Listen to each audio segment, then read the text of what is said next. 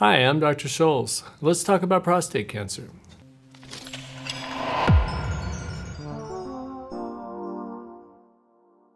In today's video, we're going to talk about treatment-related side effects for surgery or radiation therapy for prostate cancer. The prostate gland is within millimeters of the nerves that control erections, the rectal wall, and the urinary passage, which goes directly through the middle of the gland.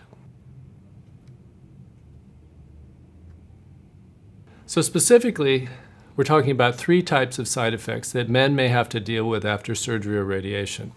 Impotence, the loss of ability to get erections, incontinence, some degree of leaking urine, or gastrointestinal problems, because the rectum's right near, there's possibility for burns and things like this that can create difficulties with bowel movements. So side effects from treatment then can be a pervasive problem on a daily basis, since men's normal physiologic function incorporates urinary, gastrointestinal, and sexual activity. The reason we can talk about side effects in the context of prostate cancer treatment is because in many men with prostate cancer, it's not necessary to have treatment. About 50% of men with prostate cancer are diagnosed with a low-risk variant we call SCI that doesn't spread and can be safely watched. Let's take a minute and define a few terms. Impotence, meaning the inability to get an erection, in the prostate cancer world, interestingly, means that if you can get an erection using Viagra, you're not impotent. So most of the men out there think that if you need Viagra to get an erection, that you have a problem with erectile dysfunction or impotence. But when you're looking at studies of outcomes after treatment, the doctors that publish these studies don't consider you impotent if you have to take Viagra. In fact, most men after treatment do need to take Viagra. So as you evaluate the side effects of treatment, you have to put that in context, that the majority of men are going to need Viagra to be able to function at all. And that isn't called impotence. It's only called impotence if men are taking Viagra and they can't get an erection.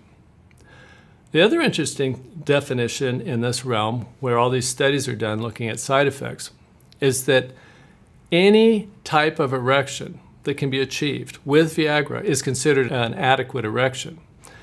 Men get varying quality erections after surgery or radiation, and very, very few men describe the quality of their erections as matching what it was like before treatment.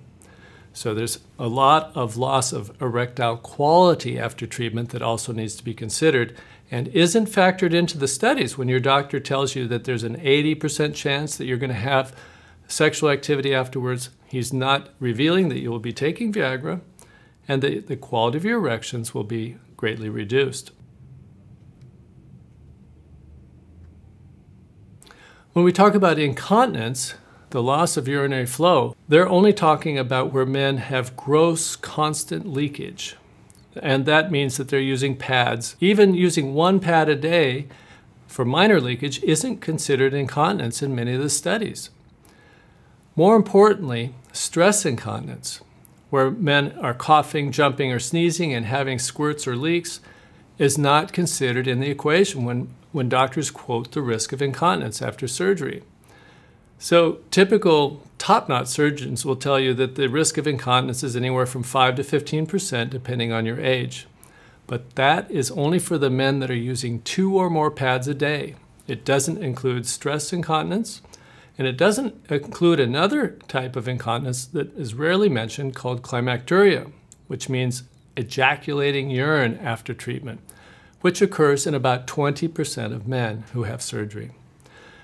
So it's very important to nail down the definitions when you're talking with different practitioners about the potential side effects. The third thing that men can run into, and it's much less common because it's more commonly related to radiation than surgery, and that has to do with burns of the rectum. And this used to be a big problem with older technology. And even prior to the recent advent of something called space ore, which moves the rectal wall away from the radiation field, the doctors were reducing the incidence of proctitis, that is, inflammation of the rectum, to a very dramatic degree. And so in the past, proctitis used to be a big risk. It continues to be a risk in unskilled hands. That risk can usually be eliminated altogether with the use of this new product called Spacor. So as you can see, treatment for prostate cancer is fraught with a number of problems. The men that have the low-risk Sky variant of prostate cancer shouldn't be pursuing treatment and being faced with all these risks. They can safely watch the condition, and if there's a sign that the disease is changing, consider therapy at that point. And for the men that do need treatment, consider that all these physicians have different skill levels. Good practitioners have a lower risk of side effects, but it never is zero risk.